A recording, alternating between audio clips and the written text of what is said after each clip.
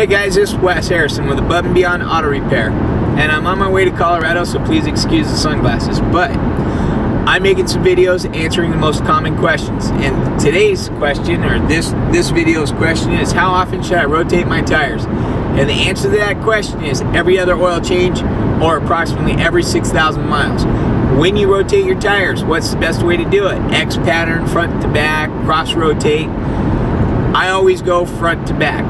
Now, of course, you want to go by your manufacturer's recommended schedule, and it depends on if you're rotating in the spare tire or not.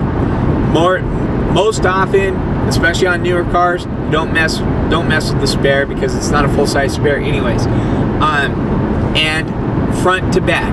That's what I do. That's what I do on all my vehicles. I don't really go by the book. I just go front to back. I've noticed that going straight front to back has eliminated tires exploding from being reversed in rotation direction.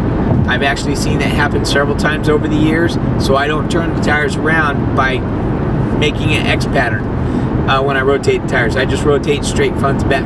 The most important thing is every other oil change, or approximately 6,000 miles, and when you're rotating them, that's a very good time to check all the tire pressures and make sure everybody's where they're supposed to be. Now, inside the driver's door, there's a sticker, and it tells you where the front tire pressure should be and where the rear tire pressure should be.